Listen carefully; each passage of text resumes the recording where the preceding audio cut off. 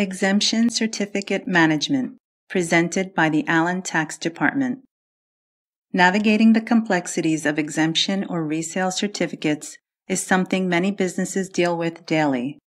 The purpose of this training is to provide an overview of what exemption certificate management is, why it is important, and how Allen Tax can help with this process. Businesses are required to register to collect and remit sales tax to a state or local jurisdiction when making a sale of taxable property if the business has established a sufficient connection with the state or locality, which is referred to as nexus. Instances can occur when the seller with established nexus can exclude sales tax from a transaction. Items deemed not taxable by state statutes or regulations is a compliant reason for a seller to exclude sales tax on a transaction. When sales tax is not applied to a taxable purchase because the purchase is being resold and the applicable sales tax will be collected on the final sale of the exchanged tangible property, a resale certificate will need to be provided by the purchaser to the seller to exclude sales tax on a normally taxable transaction. This practice ensures states do not collect sales tax twice on the sale of the same property. Additionally, an exemption certificate will need to be provided to exclude tax from an otherwise taxable purchase if the end user is an exempt organization, which can include schools, charities, and government entities, to name a few. Exemption and Resale Certificates Overview. What is an exemption or resale certificate? An exemption or resale certificate is a form or document issued by a business to ensure sales tax is not applied to purchases. When can an exemption apply? Exemptions are based on what is being sold, the nature of the transaction, how the property is being used, and who the customer is. Who is responsible for exemption or resale certificates? Businesses that sell for resale in wholesale markets or to exempt entities must operate within multi-state sales and use tax compliance obligations. Tax professionals need to understand critical issues related to requirements for ensuring sales tax exemptions and obtaining exemption certificates. When a sale occurs, businesses with nexus must either charge applicable sales tax to the purchaser or accept a properly executed exemption certificate to exempt the transaction from sales tax. As each U.S. state sets its own rules for exemption or resale certificate requirements, diverse complexity exists for the tax professional in clearly discerning compliance requirements of each transaction. Types of certificates. Accepted forms vary by state, and the required information to make these certificates valid will differ based on the state of issuance. In addition, each state will dictate specific rules within their jurisdictions regarding the use of these resale or exemption certificates. Here we will discuss common types of certificates accepted in the United States. Multi-State Tax Commission Resale Certificate. The Multi-State Tax Commission has developed a uniform sales and use tax resale certificate that 36 states have indicated can be used as a resale certificate. The certificate itself contains instructions on its use, lists the states that have indicated to the Commission that a properly filled out form satisfies the requirements for a valid resale certificate, and sets forth specific requirements and limitations on its use. Streamlined Sales Tax Certificate. The Streamlined Sales Tax Governing Board provides a certificate of exemption to cover applicable exemptions in 24 states. It is important to note not all states allow all exemptions listed on this form, and it is important for purchasers to understand if they qualify to claim exemptions indicated on the certificate. State-specific certificates. States not listed on any multi-jurisdictional certificate will require their state-specific form or certificate for all exemption claims. Direct Pay Permit. Direct pay permits are issued directly by the jurisdiction and allow the holder of the permit to make purchases tax-free and pay applicable use tax directly to the state when the purchase is used for a taxable purpose. Exempt Organization Certificate. Exempt organization certificates are issued directly by the jurisdiction when the appropriate paperwork is filed explaining the organization's exempt category.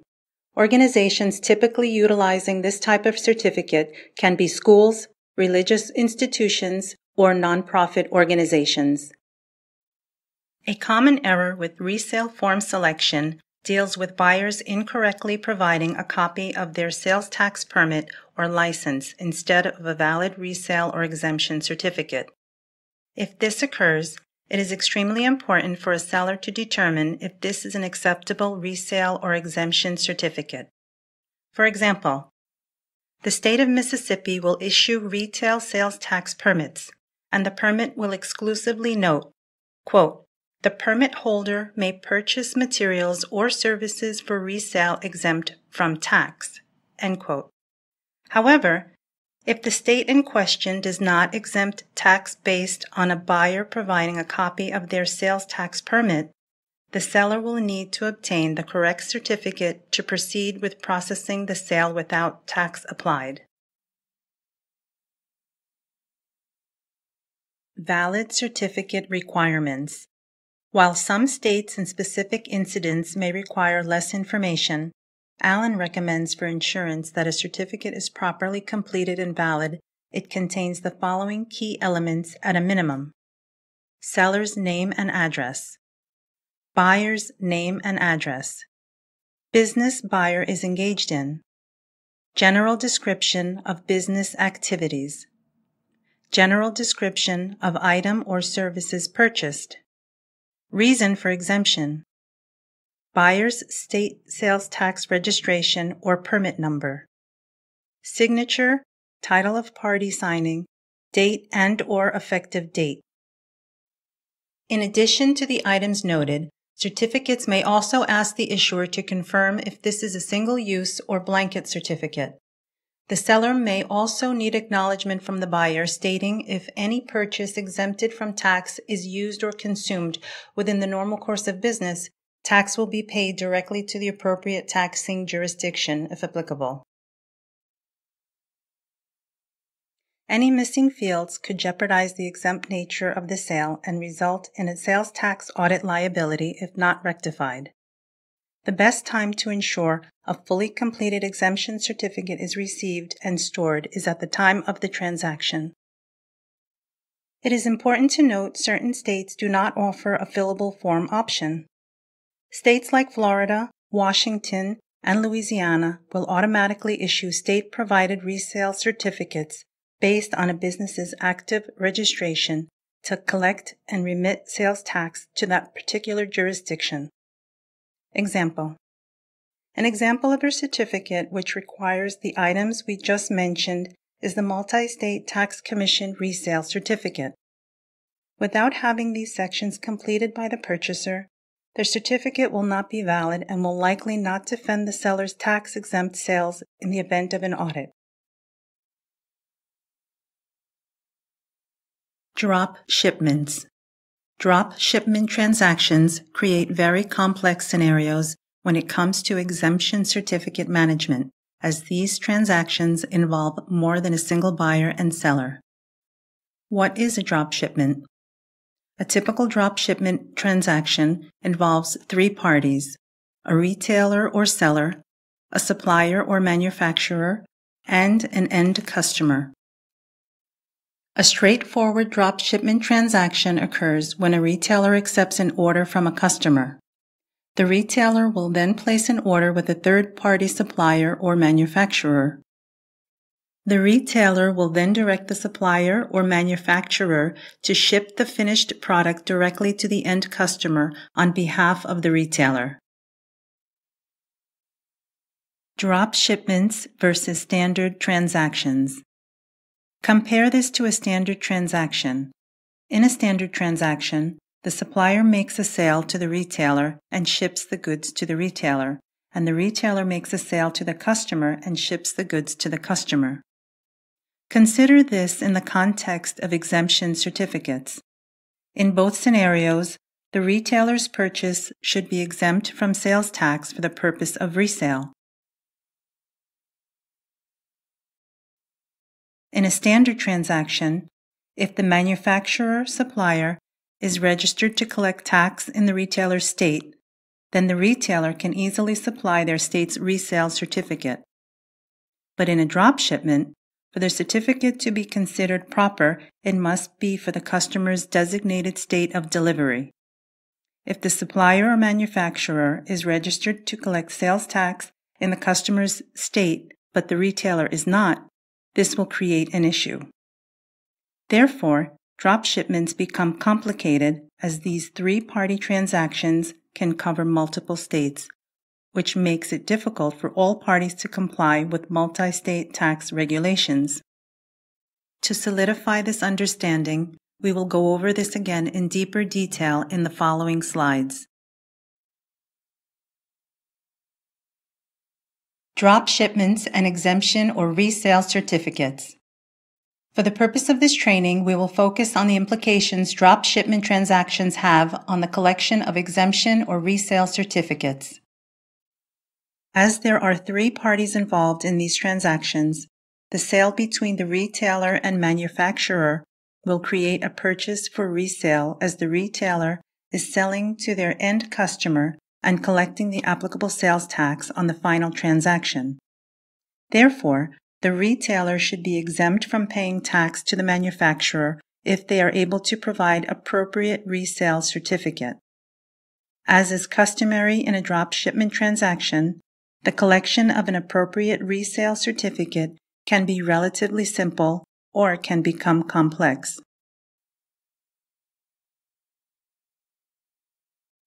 Same state transactions. Seller can issue state resale certificate. Out-of-state transactions. If the seller is not registered in the ship-to state, what are their options to claim the resale exemption?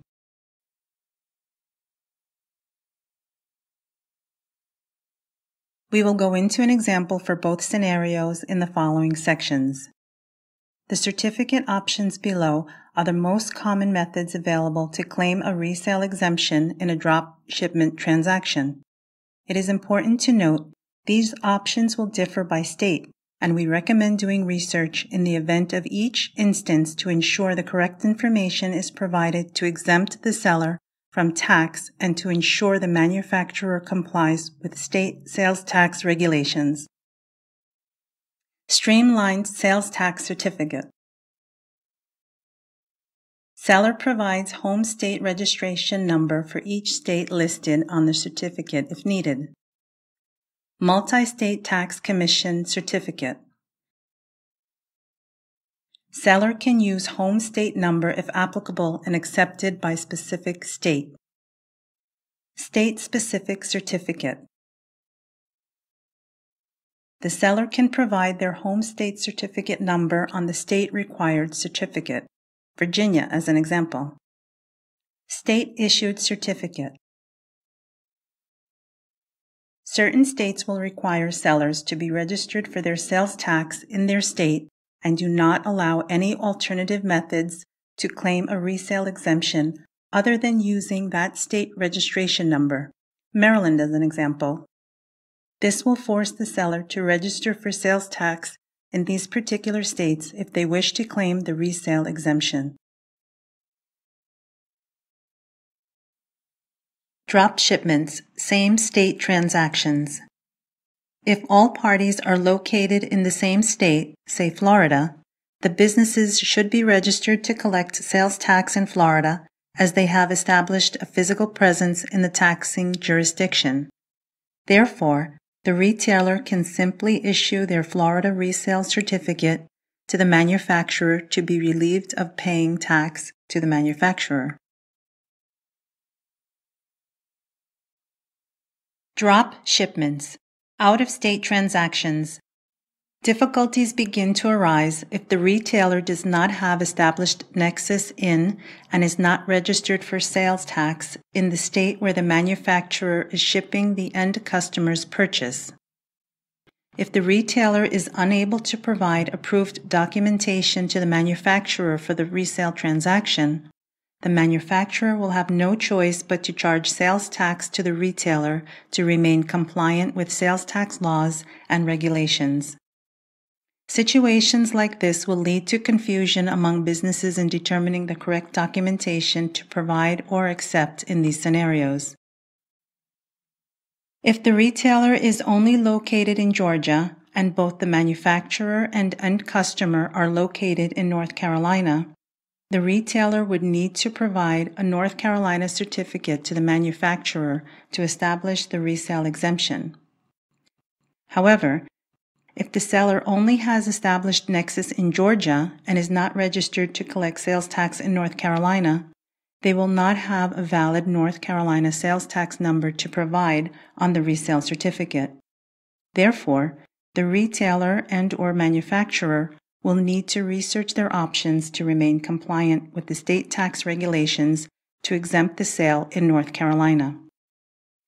Based on our research, the seller can use the streamlined sales tax certificate in this transaction. North Carolina will accept the certificate with any state's registration number, even if the number provided is not the end customer's state. The seller can put their Georgia sales tax number labeled as resale on each applicable line and list home state. This will cover all parties in this out-of-state transaction. Audit risks. With no exemption certificate management in place, sales tax compliance for exempt sales becomes extremely difficult for businesses in the event of an audit. Improperly managing exemption certificates to document sales tax exempt transactions is potentially one of the greatest liabilities found in a state sales tax audit. It is extremely important to have these documents on file, as this will explain why you did not pay or collect sales tax. If these certificates are not available, you will be unable to explain reasoning behind sales tax exclusions, which can result in tax liabilities, penalties, and interest. Maintaining current and complete exemption certificates is a crucial part of sales tax compliance, as it is extremely difficult to gather certificates for past sales when an audit is opened 3 to 5 years after a sale took place. How Allen Tax can help. End-to-end ECM service tailored to your business. Allen manages the entire process, reviews certificates, validates as complete and valid, notifies if invalid or incomplete, obtains valid certificate, and stores image and data electronically in proprietary Cert Locker software. Allen's Exemption Certificate Management Service enables clients to efficiently manage certificates. Allen eliminates time-consuming and labor-intensive tasks, streamlines processes, improves compliance, and reduces audit exposure and tax liabilities. Exemption Certificate Chart. Allen Tax has developed an exemption certificate chart that can be downloaded from our website to be used as a guide when a business is either issuing a certificate to a supplier or collecting a certificate from a purchaser. Proven solution in sales tax audit defense. Allen's process for proper review and storage of exemption certificates can eliminate sales tax audit liabilities and reduce audit cycle time. Outlined in the table below is a summary of recent audits where Allen was able to defend clients' exempt sales with our exemption certificate management services. Allen Cert Locker. Allen Cert Locker is designed to be operated by tax professionals and accessible to clients, customers, and used for audit defense. Offering a dashboard and workflow status as well as import and export data functionality, Cert Locker is the only streamlined software solution needed to ensure compliance and to minimize tax liabilities. This technology was developed by tax professionals and IT experts designed for the tax professional to provide a cost-effective and efficient way to digitally storing data and images of fully vetted exemption certificates. Allen provides U.S. exemption certificate management solutions powered by our software. Allen CertLocker is accessible with use of a secure online web portal for submission, storage, and retrieval. Compliant because certificates are validated as meeting federal, state, and local tax guidelines. Effective as tax professionals ensure a thorough and cost-effective process for the taxpayer. Proactive because certificates are collected in advance of audit and renewed timely and consistently.